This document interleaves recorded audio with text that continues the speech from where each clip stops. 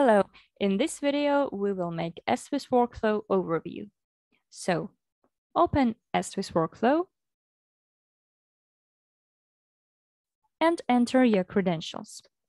These credentials you got in the email that is called step 1. Then click login. Mind that if you have more than one body shops connected to your account, you will see the list of the body shops and choose the one you are willing to manage. After entering the credentials, we see the EstVis workflow, and this is the main tab. What do we have here? Click this icon. Here we have change company, as I mentioned before, to change the body shops, settings, about, cameras, that is made to connect to your stuff via video phone, then force update to update program version, log out, and quit. Here we have a search field. You can start entering VIN number or make, model, maybe customers' details to find the necessary case. Then body tags, estimators, and painters, that is your stuff. Click to see the names and the other stuff.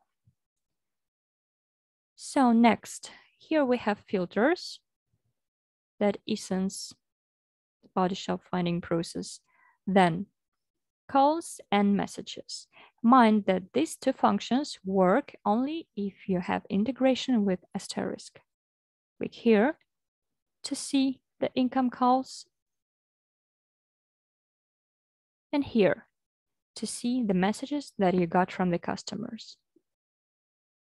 Mind that unanswered messages are marked with bright color. Here we have the cases with the photos. If you want to hide them, to hide the photos, click here, and then to see them also here. Then waiting statuses. Here we see waiting for shop issues, waiting for estimator's assignment, and so on. And these buttons to move, to scroll the workflow.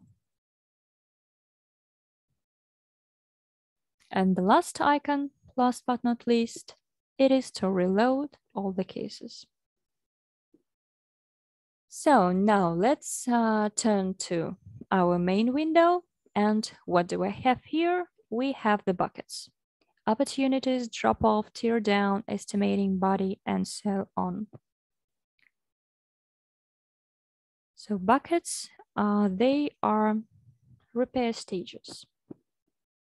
Click the bucket to open the case.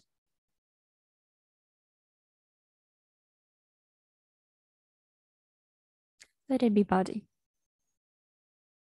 We see that in body, we have two cases. So this is the case. The one case, it is a job created by the insurance company and imported into EstVis automatically. It gives you vehicle and owner info, contains invoices, estimates, uploaded photos, and authorizations. So here we see the photo of the vehicle, then year and the model, VIN number, customer info, and claim number. Actually, there are more details and we will speak about them in the next videos. So I guess that was all on EstVis workflow overview. So thank you for your attention and goodbye.